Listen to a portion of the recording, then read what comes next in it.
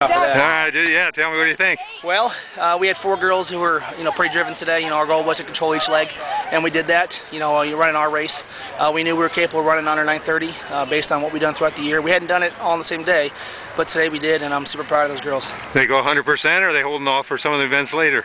Well, we got more for later, and we got more for next week. So. All right, good job. Thanks a lot, appreciate it.